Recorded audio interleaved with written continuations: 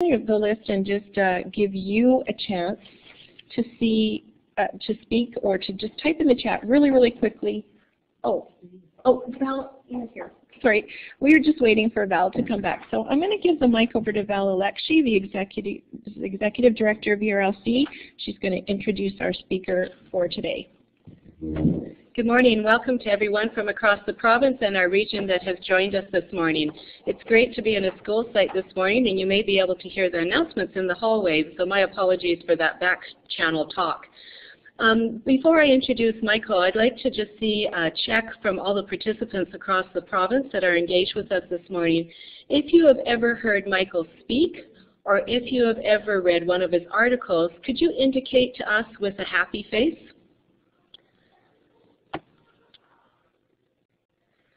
Thank you very much. Would you also indicate to me that Michael probably needs no introduction at all. We have a short time together, and just before we let him go, we're going to do a little bit of a roll call. Would you indicate for me whether you want to give him a round of applause for all of his work that he's done, all of the writing he's done, the speaking that he's done, and helped us in our work in school improvement. So thank you. As you can see, I don't think Michael needs an introduction. We're thrilled, Michael, that you're willing to join us today. If it's okay with everyone, we would like to start with a quick roll call from districts, and we'll start alphabetically on the participant list.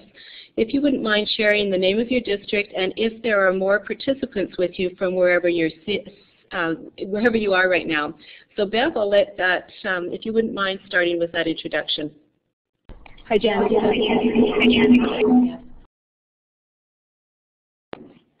Hi, Jan. It's Beth from G Sacred, and we have about 20 people on our list. Not everybody's here, but we've got at least a dozen or so, so we're glad to be here from St. Albert.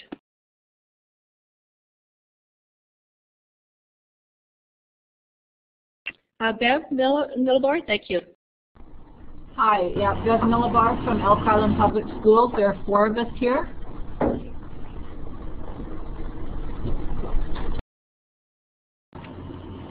Hi, I'm Carolyn, and from Saint-Bernard. I'm alone. I'm just saying thanks. And the next one after Caroline is Chantal. Who's at your site, Chantal? And you can type it in the chat or you can speak it in the microphone. I can see Chantal typing in the chat, so we'll go down to coaches as change agents. The mysterious coaches as change agents. Can you jump on your mic and say hello and say how many people at your site, please?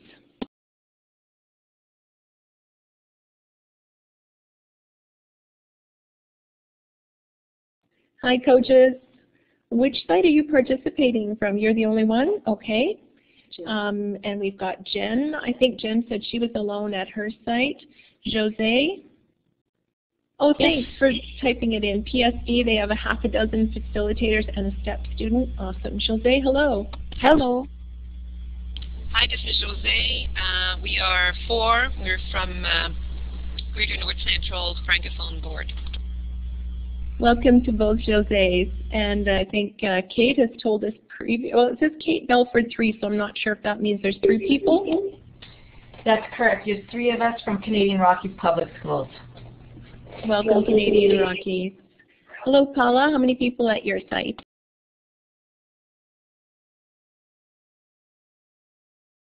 Paula, you can just type that into the chat. I know that we've talked, Parkland has said they've got a half a dozen people. Welcome all the way from Yellowknife, coaches as change agents. That's awesome that you could join us today. Sandy, how many people are with you today? We've got 7 sitting here, all bright-eyed and bushy-tailed. That's just excellent. Sturgeon, can you top that? Yeah, we can definitely top that. We have 12, including our superintendent and associate superintendent, a couple principals, special ed coordinators, vice principals, and central office. That's wonderful, thank you. And Therese, how many people over at MERFIP today? 8. Bonjour, MERFIP, 8 members. Great to be there. Awesome. And thank you everyone else for typing in the chat. Vicki?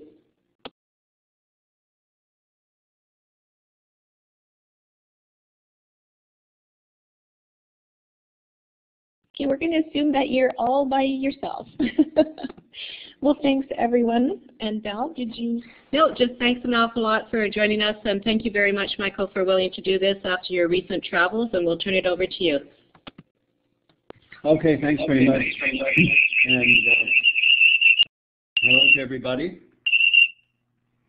So I'm just going to make about 12 minutes beginning presentation. Many of you know that excuse me, I've been working in Alberta for especially the last 3 years with superintendents, and several of you will have been at the session recently at Rimrock that Ben Levin and Lynn Sherritt and myself did. So we're very happy to have this ongoing connection with the whole province, basically. And secondly, just by way of also background information, I know you've been connecting with Jim Knight, who's a colleague of mine from Toronto from the old days when he was just starting out. And he and I just did an article for educational leadership. I don't know whether it will be accepted, but I'm not actually going to talk about the inner workings of that article except to give you the title that will convey what our message is. The title is Squandering the Efforts of Coaches. So squandering the efforts of coaches. So this is really basically saying it doesn't matter how good a coach is if they're not in a school that doesn't have an instructional leader as a principal, if they're not in a district that's working on the reform agenda in the way that we know works, if they're not in a province that has a good context, their efforts are going to be blunted. So I'm going to present with you, and I just put these slides together last night, so they're not a couple of the slides you have seen before, but I tried to put together these 8 lessons, I call them, that are the most recent things coming from this that I think will be helpful for you, and then we can talk about them.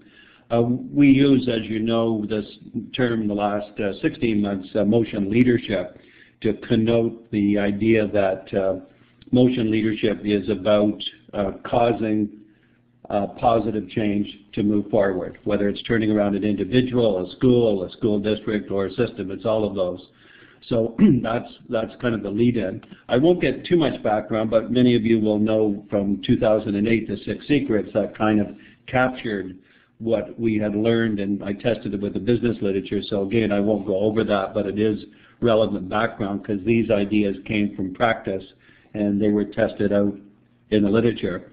Since in the last 4 years, or 3.5 now, these products, 4 of them are the most recent. The motion leadership booklet itself, the Skinny on Change we call it, the movie, a bit pretentious of a title, but it's the filming of 8 instances of success. 6 of them are districts and 2 of them are states or provinces. The All Systems Go, which is province-wide or whole system reform, and most recently Moral Imperative Realized, which I'll get to in some of the lessons. So let me get to these lessons right away. And these are a distillation, as I said, I think, of the most important insights about change at the operational level that you as a change agent can use and relate to your own experience, or that you can also, in helping others develop, focus on these things. So I'll just do them one by one. All effective leaders combine resolute moral purpose and impressive empathy. That we've, for several years now, written about moral purpose, so that part has been clear for a while. But what's become clearer at the operational level is what I've come to call impressive empathy. And impressive empathy is when you have empathy for someone else who's in your way. That's why it's impressive. Because you'd rather not have them in your way. So a lot of our change work, of course, is about building relationships. And so point number 1 I want to make is you really have to be good at not just being right about the agenda, but figuring out where other people are coming from. And this notion, I mean, Dan Goleman's empathy is certainly central here, but I want to push it one step further and call it impressive empathy, because you really do understand, you get to understand, you have that knack, if you're good at this, for understanding where others are coming from. The second and related one, it's kind of a corollary, I guess I'd have to say, is we've noticed this in situations of, like, say, toxic cultures, which have been turned around significantly over 2 or 3 years. We've written about some of these schools and some of these school systems. In every case, if you have a negative culture or not a good culture, you will find people who are not that happy, right? And they've learned in their daily work, I'm going to say, not to be all that respectful to each other because they're really not having a positive culture. So in order to turn that around again, and this is a variation of impressive empathy, the way I put it in a kind of a rule of thumb way is at the beginning especially, you have to give people more respect than they deserve because they won't be knowing you, they won't be acting in a different way. We wrote about Crosby Heights and a really toxic culture that Ryan Friedman, the principal, turned around. He was respectful, even at the beginning when the staff wasn't, because there was just another leader coming in. But it's not just respect, but it's respect plus capacity building plus, as we've seen in all of these. So very important part of impressive empathy is this ability to show respect to others based on the need to sort of find out more where they're coming from. The third one of the 8 is I've come to appreciate what I call realized moral purpose, the emphasis on realized, and I call it the best motivator. And what this means is that, and I want to revert, I'm doing this on purpose to turn around the causal relationship. Normally we think of get moral purpose stoked up, and then people will implement. Now what we're realizing in many cases, especially people who haven't had reason to feel that success is going to happen, is that you actually have to help cause success, and then as a result of that, their moral purpose is activated. Maybe it was buried and it had to be resurfaced. Maybe it wasn't there much in the first place, but once they see the fantastic ability to impact kids, it gets stirred. So this is an important change agent skill, because it means don't worry about getting the lack of progress at the very, very beginning. Keep doing some of the right things, get it to kick in, and then when it kicks in, take advantage of the new energy. And then the fourth of 8, the notion that when you work together, and we've seen this time and again in every situation, this is teachers working with each other within a school. These are clusters of schools working together in networks, or districts for that matter, is that 2 big social forces happen. One I call mutual allegiance. One sense of identity gets enlarged and deepened across bigger scenarios. And then the second, and very interesting and something to be really appreciated, is when people are moving to get things accomplished they never accomplished before, there's kind of a sense of collaborative competition that kicks in, which really helps people stretch. And it's friendly competition, let's call it. Sometimes I call it moral Olympics. But it's that kind of excitement that you really are accomplishing things you never thought were possible. So those are the first 4. The second 4, success is a matter of changing the culture of the school. We all know this, but I want to put it's not in implementing an innovation only. It's realizing that the culture of the school is the way that people work together, for better or for worse. The values, the habits, the skills, the issues about the practices and so forth. I put in a little corollary here because one thing that's really clear in the practical evidence is that the principal is obviously clearly important for the culture of the school, but more than that, the principal has to participate as a learner in helping the school move forward. So for example, a principal who sets up a PLC focus, who provides resources and time for people to work together, but himself or herself does not actually participate in the learning, would not be an instructional leader in our books. But it is the culture of the school. The principal is key. Second, and this is easily missed because of the focus on schools and not realizing the district context, we're also talking about success, and this is in our sessions we've had with the superintendents, that we're talking about changing the culture of the district. This is not a school-by-school change. This is a whole set of schools in the culture of the district that's really key for this. And that we should realize that. And that culture changes so that, and again, we've written about this, we've worked with districts to help make this happen. And what you see is that the achievement of the whole district on the average, whether it's 15 schools or 200 schools, goes up. Graduation rates go up over a 3 to 6 year period. And that's because the leadership of the district and the leadership of the schools Both of those are important. They need to work in partnership. They need a commitment to peers across schools, but also a new we relationship between schools and the district. And then the second last one, I put it this way, effective change agents exploit state policy. By that I mean province policy. And I don't think of province policy as something literally to be implemented as if it's somebody else's agenda, but I do think of it as something that you really have to understand, take into account, be part and parcel of. And if you take the notion of exploit in the best sense of that word, you will find very good goals and strategies in state province policy. And you have to be knowledgeable about that policy. You have to know that priorities. You have to be an example of the priorities in action. So it's, again, this is a win-win notion because we've got this, every element of the system. This is systemic, after all, which means every element of the system has to be in the purview of the coach as a change agent. And then as a final checklist to make sure you're on the right side, I'm going to say, of the wrong drivers. This will become clear in the next slide.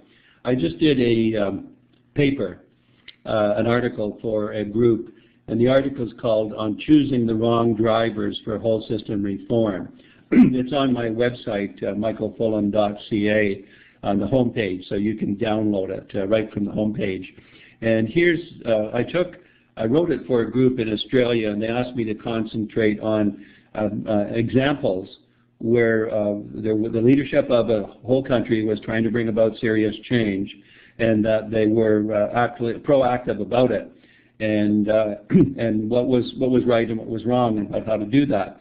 So I looked at Australia, which was the group that commissioned the article, and I also looked at the U.S., where we're working quite a lot. And if you look at this, and I have to be brief on this because the article gets into the depth, and certainly in our discussions you can. But those countries, U.S. and Australia in particular, and I give the examples in the paper, the ones that are in a hurry, I guess I'll say, or don't appreciate the right drivers, in quotation, tend to overemphasize accountability instead of capacity building. Capacity building is learning. It's building up the competencies and skills. So they err on the side of accountability, which means testing, merit pay, other things that really focus on checking up on things and getting data. The second thing that's related to that, which is the second wrong driver, is especially in the U.S., they tend to focus on what I'm going to call the individual solution. So if we could only get more top-notch principals, if we could only get more high-quality teachers, which is relevant, of course, but when you look closely at all the powerful strategies, it's really teamwork that's the winner. That is groups of people. The whole PLC foundation is built on this premise. And the evidence is actually overwhelming if you look closely, even at the last 40 years. Time and again, it's those collaborative cultures that win every time. A collaborative culture is group work, it's not individual work. And then the third one is the importance of having instruction drive technology rather than the other way around. And technology is seductive, as we know. It's sexy. It's got all kinds of bells and whistles. It's fabulous in many ways, but it can look like progress if you have the latest equipment, but it's not a progress if you don't have instructional improvement. And then the final one is the need to make it systemic and not to keep going for pieces, accountability here, individual quality of teachers there, curriculum over here, and so you need to get it connected, I guess I'll say. And we have positive examples of that. The work, the High Performance of Alberta is an example of probably the right drivers at work. More explicitly in Ontario, Ben Levin and I have written about this, him in his book on Changing 5,000 Schools, and me in All Systems Go, for example, showing how we use the right drivers, although we didn't use that language at the time. So it's a good checklist because it really is the 8 lessons, if you go back to those, in action on the right side of the drivers. And then just a final slide here. The culture of learning is everything, so that the single greatest difference, I'm going to say, between effective and ineffective organizations, whether they're schools or businesses or multi-unit organizations, systems, is the shared depth of understanding among people about what they're doing. Shared depth of understanding. And you can't get shared depth of understanding from a workshop. You can't get it even from sending a team to a workshop. You have to get it by what we call learning is the work, which is actually secret number 4. So learning is the work is the centerpiece of this. But when you say learning is the work, I mean when I say it, I mean two things. One, it is the day-to-day experience of people, and secondly, it's collective, it's team-based, it's the group learning game. So that's a quick, I know many of you have heard me or read the book, so I didn't want to get into a long-winded review of that. You can read more about it. But this is my short 11-slide reminder of, I think, what is the latest, what's coming out of this work. And I'd be very glad to get your reactions about whether this rings true, what questions you might have, what things I've omitted that you want to talk about. Anything goes in the next half hour. So over to you.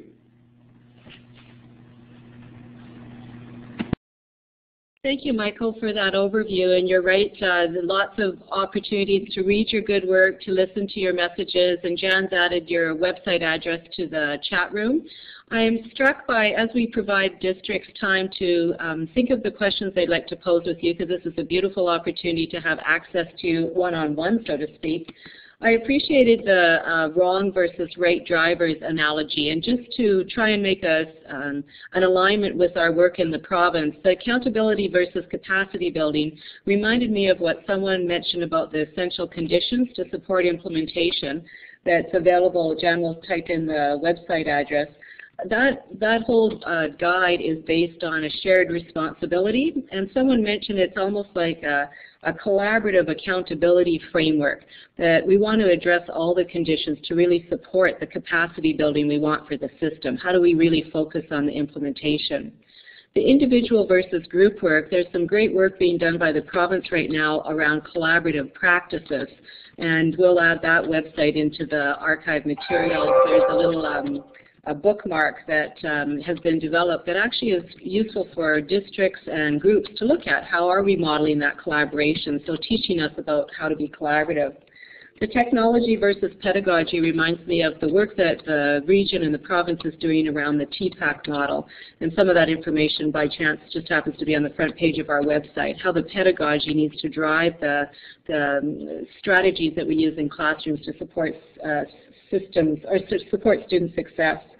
And the last one reminds me of piecemeal versus systemic change. There feels like, and what we talked about at the Leading Our Way Forward session with the superintendent's panel, is there's multiple priorities, initiatives coming together.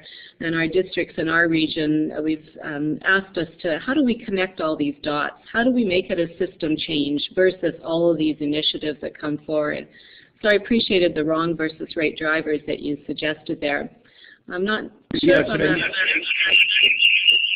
Sorry, just wanted that was a very good summary and overview. I wanted to make two comments on it.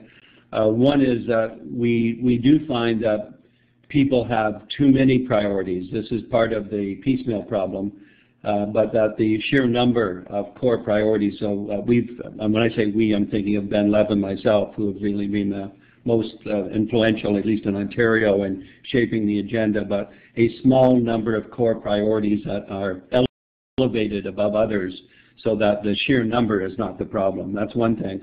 The second thing is that quite often, and I say this in the Wrong Drivers paper, it will look systemic on paper. So I know the essential conditions, for example, because we went over the copy a couple of weeks ago. The essential conditions paper, for example, it looks systemic, but and I don't doubt that it's intended to be, but my question always is, does it feel systemic to people that are implementing it? Not just can you make the case that it's cognitively systemic by reading it, but can you, the way it plays itself out, does it really operate in a connected way on the ground? And I think that's a much tougher criterion to meet. So Sandy has brought forward a question from Grand Prairie on behalf of his team, and it is, if you're hiring a learning coach, what would be the top 3 qualities or experiences that you would look for? So what past practice represents their future performance, Michael?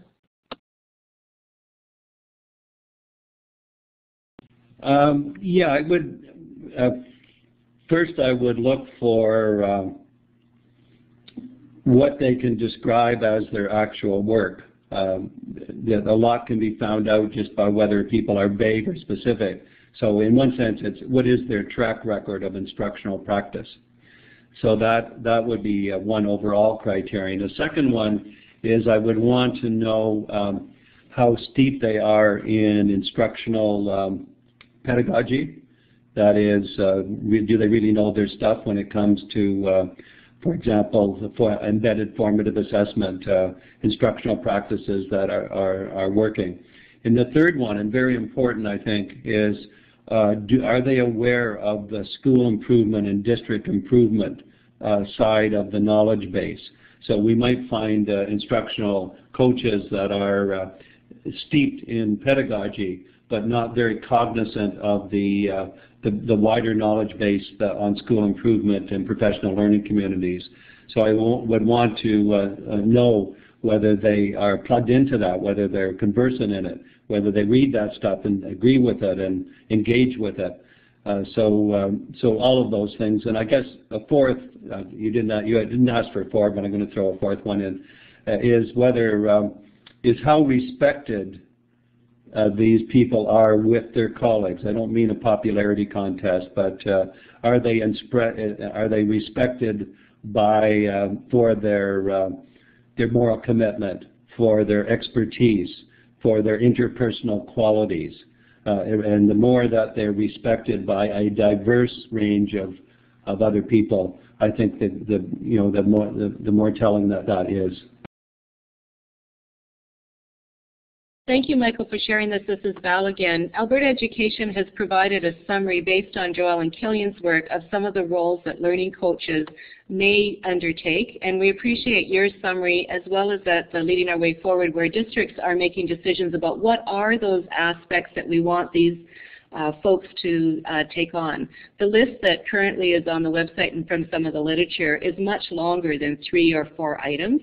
But I appreciate the conversation around what are the KSAs or the knowledge, skills, and attributes that these folks need to have in their back pocket. I'm also intrigued around the conversation around, are there some of those knowledge and skills that we can teach, that we can help and build learning coaches' capacity? And how would you respond to that? Are there some things that are teachable? Oh, well, yeah, to me they're all teachable.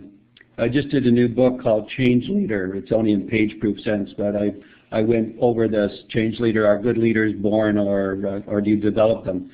So, I mean, virtually all the things we're talking about are teachable. I'm sure there's on the margins, 5% who get it fantastically well without much effort and 5% who will never get it. But for the other 90%, we can all learn it. But we also know that the learning must be experiential and cumulative, so that the famous rule, which has a lot of truth to it, that it takes 10 years of purposeful learning to become good at something. So this is why if I'm going to interview somebody for a position of this nature, I want to know what they've done the last 10 years, or if they're only in the system for 5 years, what they've done the last 5 years. So that another way of answering your question, if they haven't already demonstrated that they're a learner by what they've done, then I would worry. But I wouldn't say it's because they're hopeless. I would just say they haven't been doing the right learning things to get that development. So it's most of the writers keep saying this is not impossible work, but it's hard work. You have to apply yourself. And you have to go through the learning curve and get better and better at it. And it's going to take a few years of staying at it. So Sturgeon's question is, how would you advise learning coaches to be working more elbow to elbow with their colleagues? I think any, depends what the particular sort of arrangements are, but if you think of coaches, working with schools, you want to build in opportunities for coaches to learn from each other. So those are, some models have been Coaches spend 4 days a week applying, working in schools, and the 5th day learning either individually or in combination. In our Literacy and Numeracy Secretariat, which has over 100 people in it who are, in effect, coaches, we call them Student Achievement Officers, that we think of it in 2 ways. One, their main work is definitely to work in partnerships with schools and districts, but their other work is to learn from each other. So I do maybe 4 workshops a year with them as capacity building, and in it, it's not just me talking, I'm pulling out what they're learning from each other. They also build it in other ways to do that. Another way of adding it, because once you brainstorm in this, you come up with your own ideas, is to have coaches, some people shadow other people for a day, or the team do something as a twosome rather than a onesome. So that anything, those micro examples as well as the larger collective get-togethers, you don't have to overdo it, but you have to in the course of the year say, do we have a few opportunities, some of which need to be collective and others need to be one-on-one to learn from each other, and do we value the learning from each other? Have we committed as our own norm that we're going to learn from each other? Because if you're not learning from each other, you're unlikely to be very effective in helping other people learn. Thanks for that, Michael. Now, going back to Grand Prairie, they've commented that the process and timeline for implementing learning coaches in the schools is a challenge. So what would you recommend to districts who are contemplating a learning coach model regarding a start from central team, or would it be a start from a school embedded model?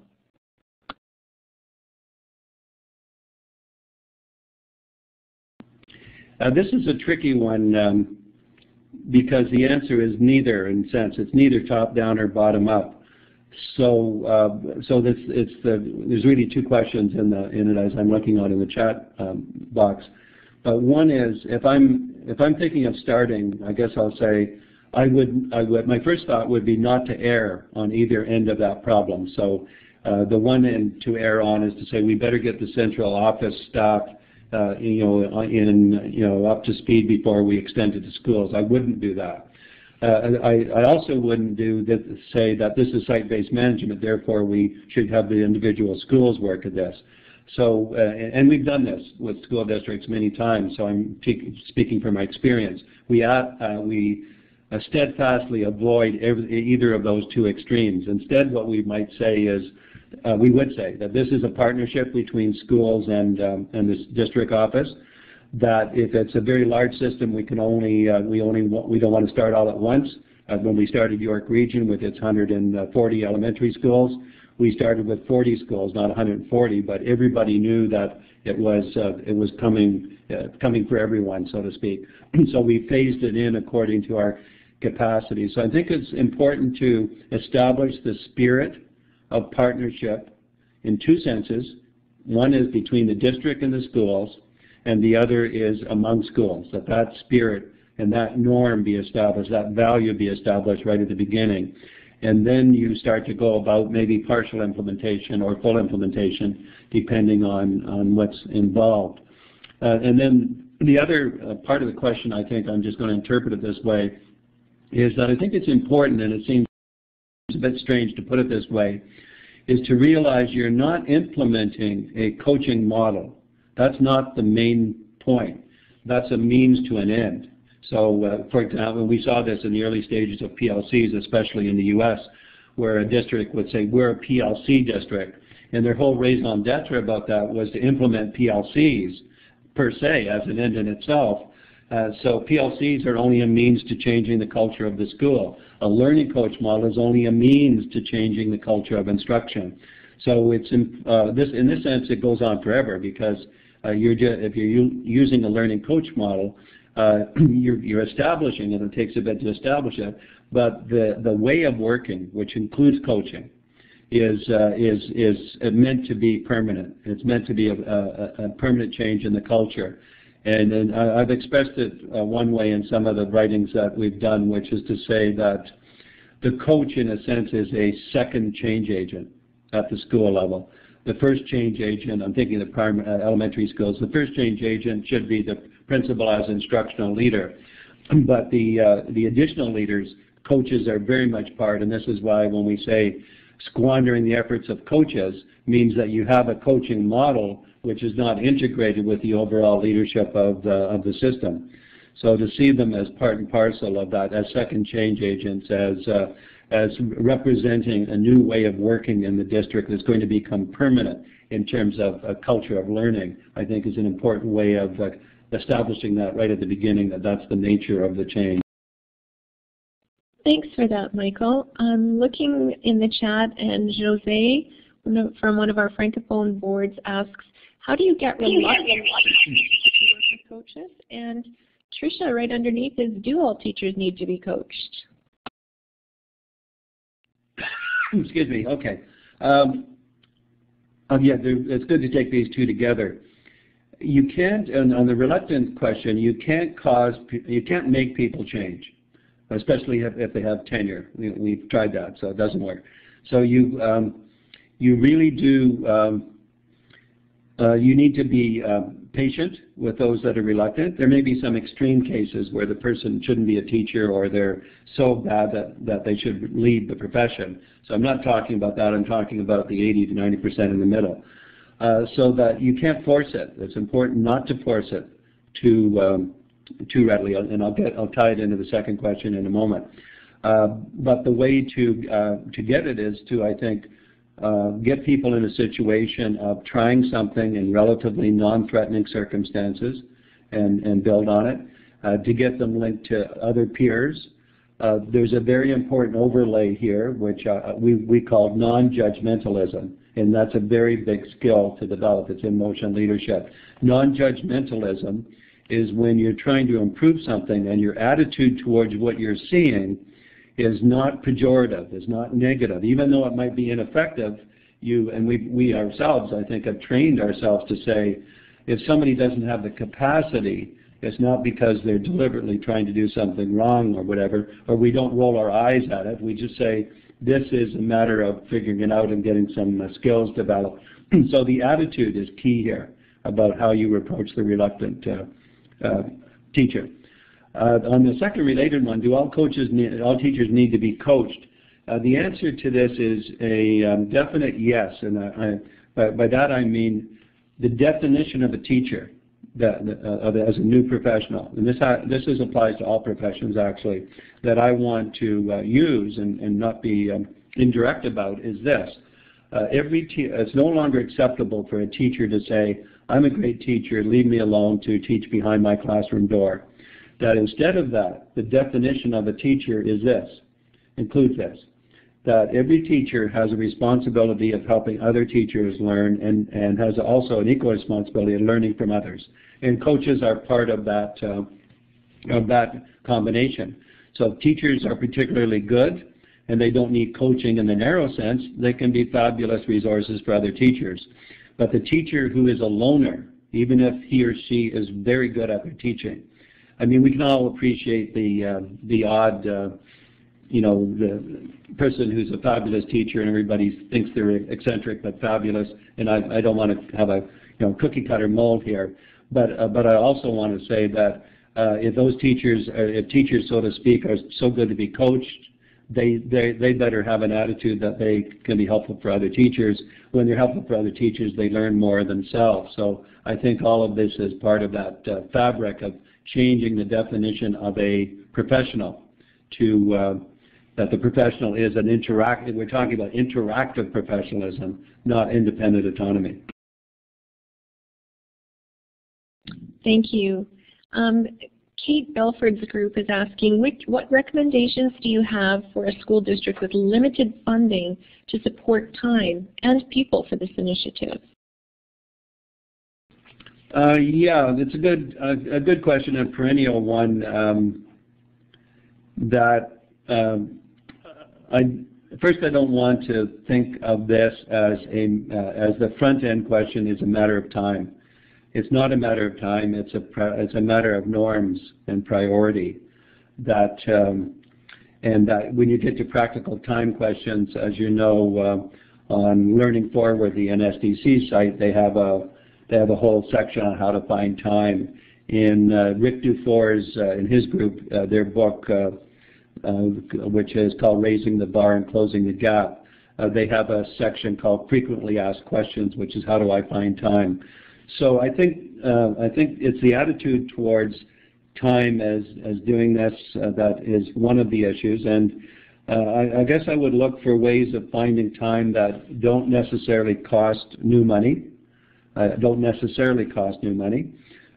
that there's some of the districts that I know because I sat with them a couple of weeks ago in Alberta. They've worked out various things with the community of early dismissal now and then, or built in where there's some small blocks of time, none of which cost new money.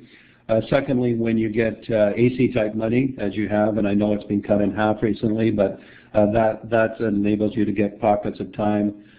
Thirdly, there are different ways of staffing, of getting students together for some group work and other kinds of issues. Sometimes principals teach because they want to teach once a week to free up 2 teachers. So I think it's up to the profession inside the school, with help from the district and help from the province, to address this problem. And we know that school leaders and school teachers who want to get time to work together figure out in multiple ways how to get small pockets of time to be able to do this.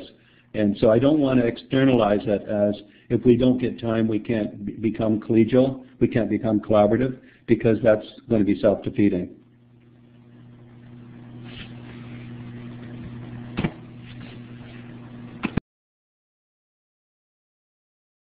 Thanks again. Beth Baker-Hoffman's group from Greater St. Albert Catholic has asked, I think that you've probably answered their first question about the role of administrator and coach, matching and conflicting. If you think your question's answered in that respect, Bev, will you put up a happy face? But further, further they're asking, do you feel that coaching is best done by an individual or by a team at a school level? I'm going to, I still want to address the first of those 2 questions, because in my comment about non-judgmentalism, I'm unequivocally saying we don't want to split the development role and the evaluation role.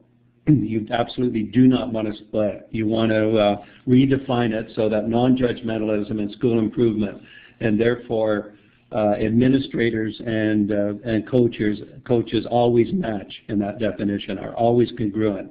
And once you separate them, you get a complication that you can't overcome for continuous improvement. And the question of the coaching is best done by an individual or by team. I think it's done best by an individual if I gave a literal answer, but then the team part of it has to be part of this, the culture of what the school is doing. I'm thinking of a very interesting parallel finding here, and I think that will illustrate this. Susan Ware-Johnson from Harvard, who's done some great work on the teaching profession, and she was looking at mentors in this particular case, but she found that in schools where there was one-to-one mentoring, but no collaborative culture, the impact was not positive. But in schools when there was one-to-one mentoring, but also a collaborative culture, the results were multiplicative, if I can say that word. They combined and interacted to generate more. So if you do it with an individual, and I think that's where the best help comes from, it better be part of a concerted effort of a collaborative learning culture for it to have its impact.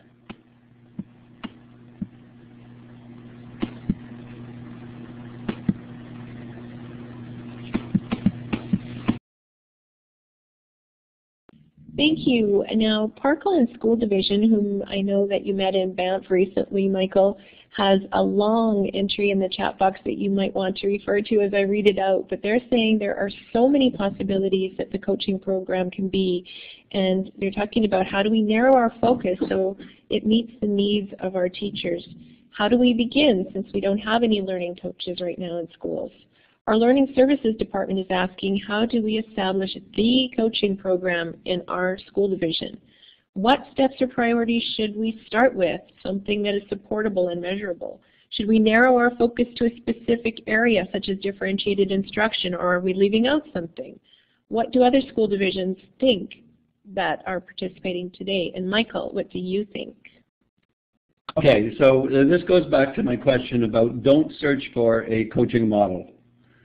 This is not the name of the game in the same way as we don't want people searching for PLCs as if they were a solution in a literal sense. So that I want to go, instead of starting with that question, I want to step back, and this gets close to their specific areas question. I mentioned the importance of focusing on a small number of core priorities. Then this is where this comes in. Yes, you should start with a specific area. And if although I don't necessarily like differentiated instruction as an area, because again it begs the question of for what, we tend to think of literacy, numeracy, in high school graduation, personalization of learning. So I think the answer then I would give is this, just to organize the answer. One is focus on the instructional improvement you want, regardless of the solution for a moment. What is the instructional improvement? Do you want to improve literacy? Do you want to improve in a high school the nature of instructional practice that's more personalized and more effective? Whatever it is, get that as your front end piece.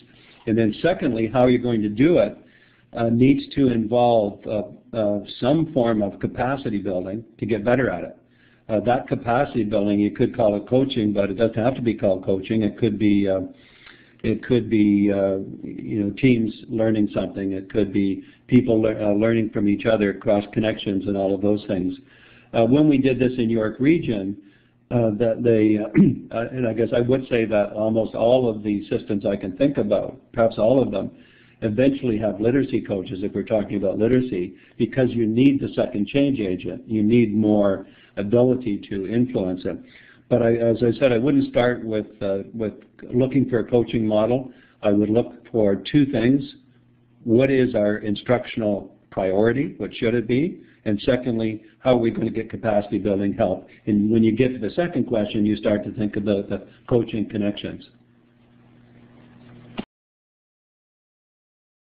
And Beth's team has asked for just a little clarification around the first question of admin and coach. So can an administrator who is in an evaluative role also be a learning coach if there's not someone else available to be a coach in the building? So in other words, can they serve those multiple roles? Yeah, let's try that one again.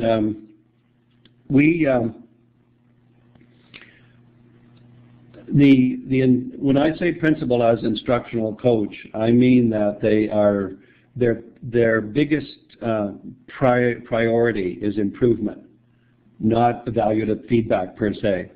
So I can't see how you could, if the principal is going to be key to improvement, I can't see how you can reduce his or her coaching improvement role. It's far more important than the mere evaluation role, I guess I want to put it that way.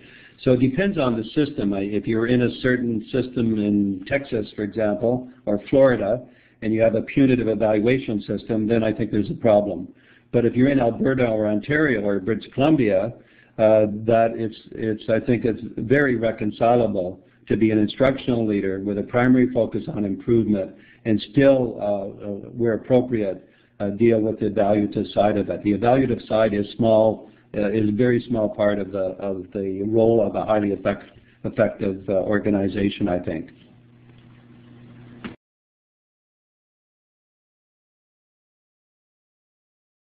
And I'm just going to exercise a little wait time here while we have a few people typing in the chat. So I see Sandy's got something that he's going to add. Bev says thanks.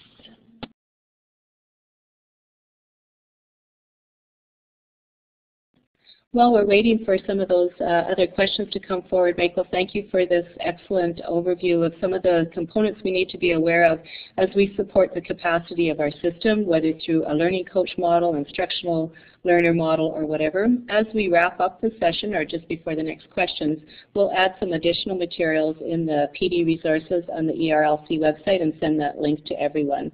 But I'll let Jan go ahead with Sandy's question. Oh, Sandy's question is, do you agree that the coach's prime objective is to work with teachers and not to address the needs of specific students in the classroom at either end of the learning spectrum? I would say absolutely, without question, absolutely. The only thing I would add is that the coach has to be also good with students. In other words, has to have that specific knowledge that they can do it themselves. I mean, when I think of Barry Bennett, who's many of you will know because he's worked in Alberta so much, he had that great ability to be primarily a coach and support for teachers, but he would also take over a class anytime with specific students to demonstrate something. So that's the answer. You have to have the capacity to do the work with specific students and demonstrate that for credibility and for clarity. But you have to realize also that that's not your, don't think that that's your main work. Your main work is doing that in order to influence teachers. So it's the teachers that are your main clients, so to speak, not the students per se.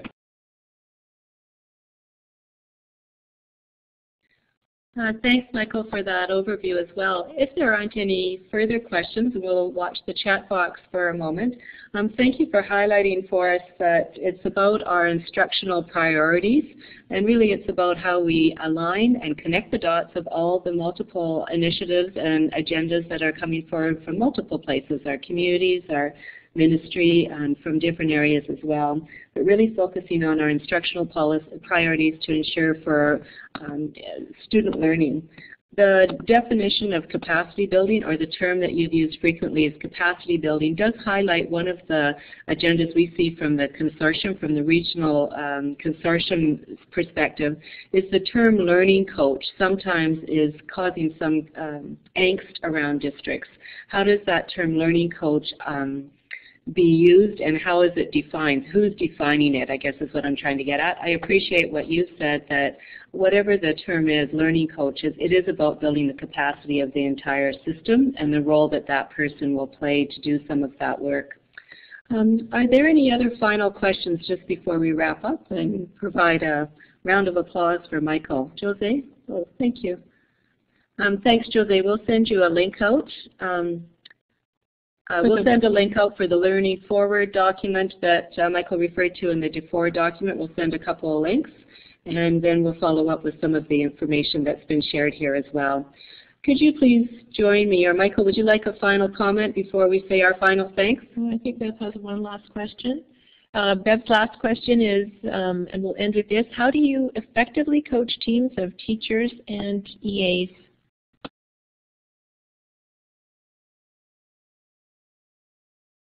I don't know enough about the actual role of EAs in your schools, whether there are lots of them or few, whether they're dwindling in numbers, or whether many of them see EAs as a route to becoming a teacher soon or not.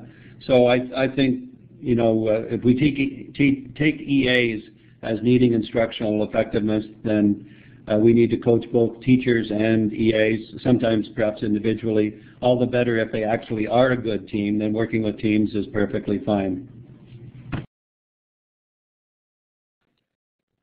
And thanks very much again. I just wanted to thank you. The questions were great. I always learn a lot from the questions, so thank you very much for the session. I really enjoyed it. Thank you very much, Michael, and we really enjoyed it as well. And if everyone could join me from across the province with your round of applause, you can see all those hands shaking. And across the province and in Yellowknife. And in Yellowknife, thank you very much. And we'll look forward to trying to access some more of your time in the future, Michael. I know that we have a number of sessions listed on our program book that may be of interest to participants.